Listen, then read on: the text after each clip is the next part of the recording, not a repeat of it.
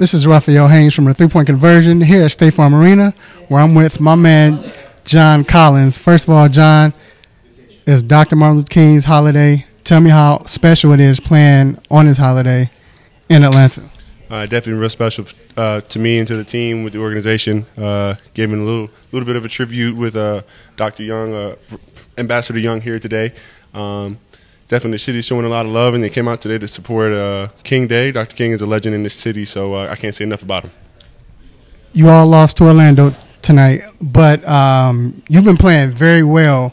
How can you keep your confidence up after a game like this? You know, losses are going to happen in a league like this. We know we see Orlando a lot, so we definitely have a couple more chances to get at them and try to get our wins back. But you just try to go back and watch the film, see what you did right, and kind of throw out the bad things and negative things you did wrong and learn from them. Now you're getting ready for a long road trip. How do you prepare for a trip like this? You're going to be away, I think, almost 2 weeks? I forgot how long it is for sure, but I know it's definitely a hefty trip. We definitely don't really enjoy long road trips like this, but it's something, like I said, something you have to mentally prepare for. I know you're going to get tired. I know eventually that travel is going to catch up to you, but it's part of it, and you just have to, like I said, prepare for it and weather the storm as much as you can. All right, I got to put you on the spot. You can answer if you don't want to, but dunk contest coming up.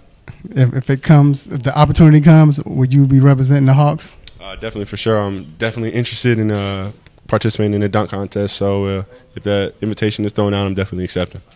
All right, so once again, it's Raphael Haynes from the 3-Point Conversion here at State Farm Arena with the dapper John Collins. Make sure you follow the 3-Point Conversion at the 3pointconversion.com. It's where fans' opinions matter.